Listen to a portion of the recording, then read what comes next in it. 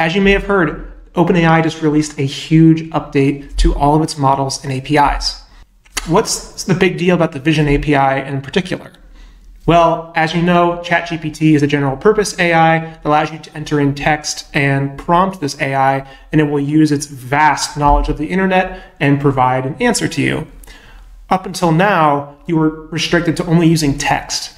But with the Vision AI, now you can include images and prompt against images. The field of computer vision isn't new, but it's always been segmented into major algorithms that you need to learn yourself. Image classification, image object detection, OCR, which means extracting text from images. You had to learn these individually, or at least learn the APIs that leverage these algorithms under the hood, and then wire them together to solve problems. The power of the Vision API by OpenAI is it's a single endpoint that's general purpose that allows you to execute these queries against images. One area that seems especially interesting to me is the ability to extract data from web pages. If you've ever tried your hand at web scraping before, you know that automations can be very brittle because HTML can change structure at any time. And however, we can pass screenshots to OpenAI that will allow you to extract text from the image without having to worry about the underlying structure of HTML. So for example, we have this particular listing for a circular saw, and I'm going to use Pipedream here to show you how you can simply take a screenshot and then pass it to OpenAI. So I'm going to show you a working example of how you can extract data from a screenshot using OpenAI. Here in Pipedream, you can easily integrate OpenAI and other apps with your workflows.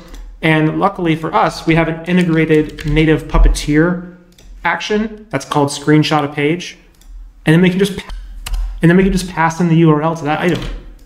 So this will capture a screenshot of this URL, and we can even instruct it to grab a full page just so that we're not missing any key details about this listing.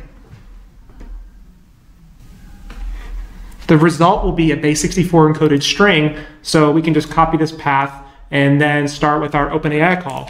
So we'll look for OpenAI in Pipedream and select it, and then select the chat action. Don't forget to select your API key and then choose the new vision model that ChatGPT offers.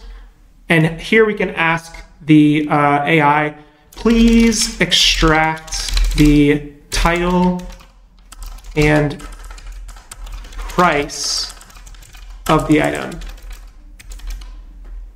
And don't forget, we need to actually pass in a screenshot. So we'll use this images field, and then we can add our base64 encoded string.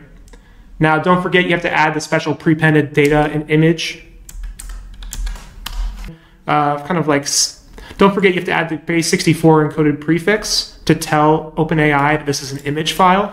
But then we just pass in our screenshot data, we click test, and this will interact with the new Vision API, actually visually read the image, and then use our prompt to guide the AI on an answer. Let's see what it came up with. So you can see under the generated image, the title of the item is the DeWalt cordless 6-inch circular saw, and the current price is $4.